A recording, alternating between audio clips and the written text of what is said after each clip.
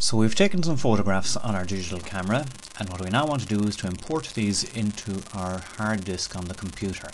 But we realise that before we go importing, we need to create folders for these. So the folder that we're dealing with is the My Pictures folder. This can be located in a number of different ways. You can go Start and point to My Pictures. You can go into My Documents, scroll down through My Documents until you find My Pictures, which is right here. Or alternatively, you could make a shortcut on the desktop which would bring you directly to My Pictures. Any one of those will do. So we're going to go to the shortcut here.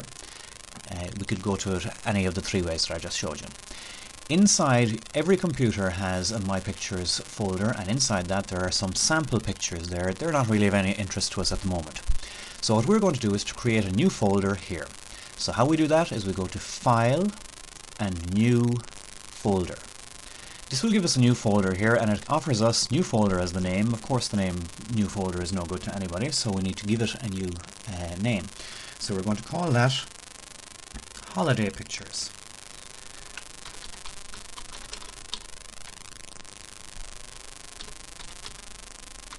Now, by giving it Holiday Pictures, we'd also want to give it a date maybe. So Holiday Pictures for 2008 will be the name of this particular folder. So we enter or click away from it once we're happy with the name. We want to create a second folder.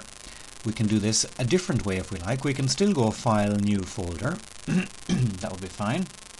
Alternatively, we can right click and go New Folder. So this gives us a new folder here, and we're going to call this one Camera Pics, as in Camera Pictures.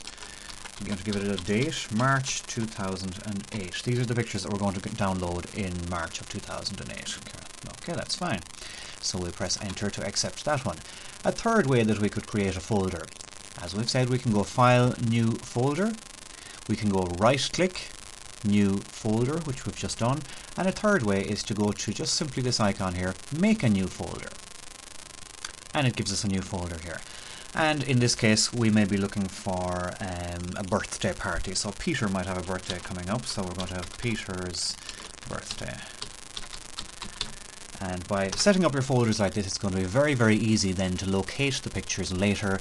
We won't be just throwing them into a box as you do with your photos at home. We're going to be putting them into specific folders, easy to find again later.